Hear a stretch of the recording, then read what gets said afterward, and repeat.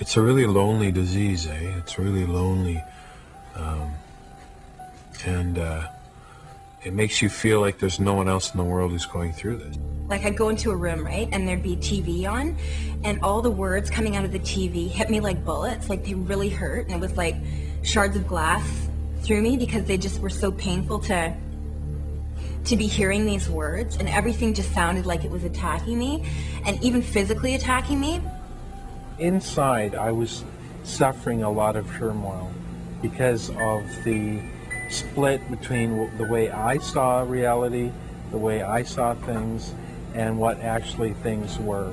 I'd be sitting on a stoop somewhere, and then suddenly I'd realize I was stuck to the cement. Like I couldn't determine where this chair ended and where I began. So I'd be going like this, but this part of my arm wouldn't be moving for me. But you know why? It's because it's the chair.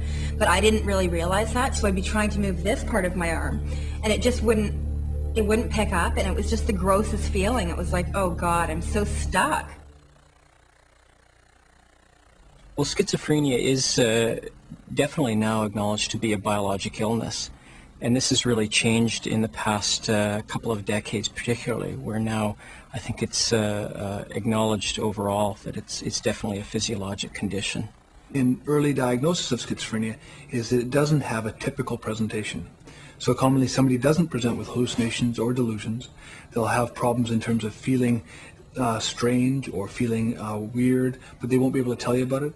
They'll often withdraw because of those feelings, or they'll start having anger or sadness, moods that you wouldn't have normally seen and you don't understand why. They'll often start doing poorly in school where they may have been a very good student before, or they'll withdraw from sports or other social activities that they would have normally partaken in. And so therefore the onus is on the physician to have the skills to build some rapport, to develop a comfort level. Those are the clinical skills you need to collect the clinical information that's so important. The first important thing is to at least have schizophrenia as one of the things that is there, not as the most probable thing, but just simply one of the things to think about.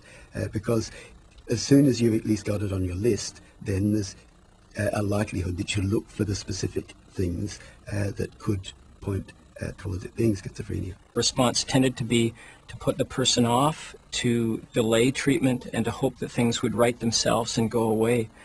And we now know that this is exactly the wrong thing to do, that you can actually make a really big difference to the person's prognosis if you begin treatment as early as possible. There certainly is some suggestion that if treatment is delayed, there may be more permanent and non-reversible changes in the brain. The theory is that psychosis itself may be toxic to the brain. It's not been truly shown that that's the case, but certainly we have shown that over a 2-year period, if you find somebody early on in their episode of psychosis, you'll have a much better outcome over that 2 years than you will if you find somebody later on in their psychosis. If schizophrenia is going to be a disorder that goes on for years and years, then effective treatment has got to be collaboration.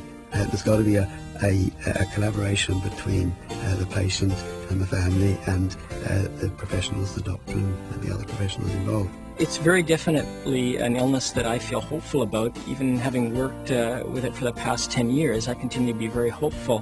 When I see somebody, particularly early on, that has this condition, I really feel like I have some meaningful things to offer them in terms of both medicine and non-medicine treatment to help them to maintain the good things in their life and help them to build on that. I have a lot of hope. I'm pretty positive about my life and stuff, so to anybody who has a mental illness, I say, yeah, life's still possible.